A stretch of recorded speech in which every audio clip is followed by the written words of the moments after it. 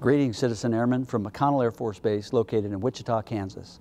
I'm here visiting the newly redesignated 931st Air Refueling Wing, associate unit of the Active Duty's 22nd Air Refueling Wing. At McConnell, the 931st shares responsibilities for aircraft maintenance and flying operations for the largest KC-135 base in the Air Force.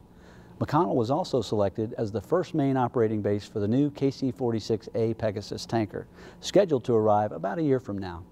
The base is a hub of activity with the construction of 3 new hangars, a maintenance training facility, and various projects to promote the growth of the 931st Air Refueling Wings by over 400 personnel.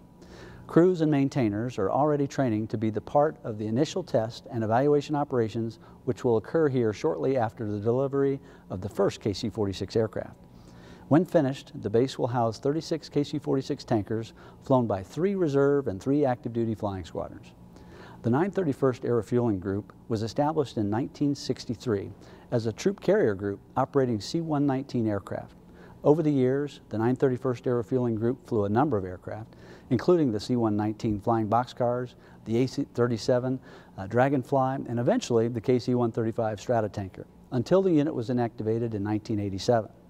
The group stood up again in 1995 as the first associate tanker unit in the Air Force, and on March 5th of this year, it was redesignated as the 931st Air Refueling Wing.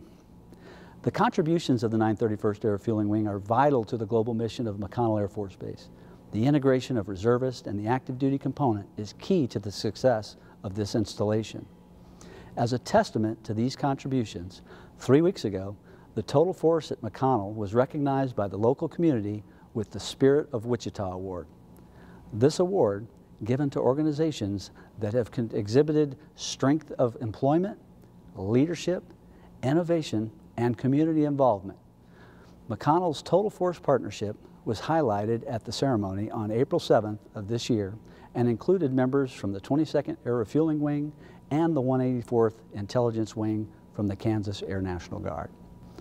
The role of the 931st Air Refueling Wing at McConnell shows no signs of slowing down, especially when it comes to their deployments. The airmen of the 931st Air Refueling Wing are contributing day in and day out to their Air Force mission around the globe. The average length of a deployment has been about 93 days. Between June and January, the unit will have deployed more than 250 airmen to multiple locations worldwide. These deployments will allow the 931st to showcase their air refueling skills.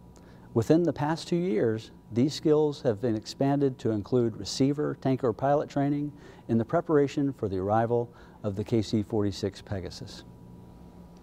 Though the KC-46 isn't scheduled to arrive until the spring of 2017, pilots from the 18th Air Refueling Squadron are already preparing for the new airframe by performing challenging receiver tanker training.